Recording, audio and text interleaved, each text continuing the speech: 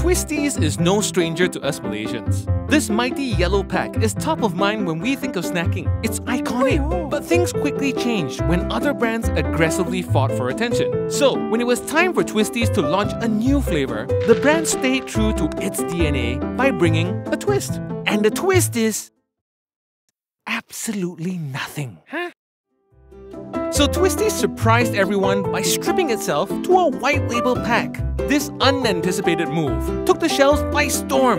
The bare canvas acted as an open invitation for all to suggest their new flavor and let their twisted sides shine, like Ghost Curry, Char Kway Teow, You should buy try.